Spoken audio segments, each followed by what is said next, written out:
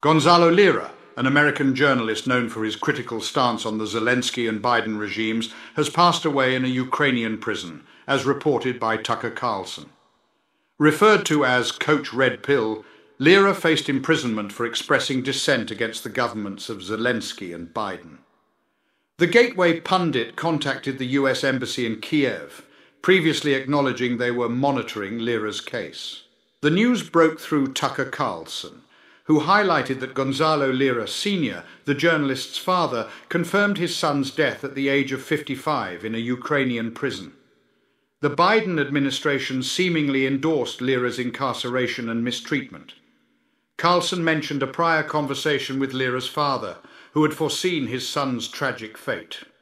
Journalist Kim Iverson shared an email from Gonzalo Lira's father, disclosing that Lira passed away in a Kharkiv hospital between 11 and 12 p.m. Ukraine time on January 11, 2024, adding to the tribute's journalist Alex Rubinstein sadly announced Lira's demise in a hospital, referring to a note from Lira himself on January 4th.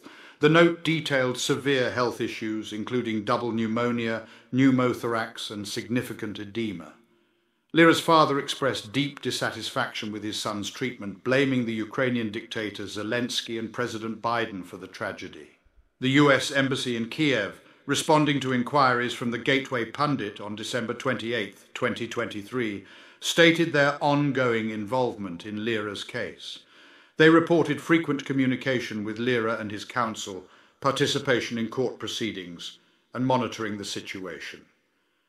A spokesperson for the embassy mentioned the last phone conversation with Lira on December 12th and attendance at a court hearing on December 21st.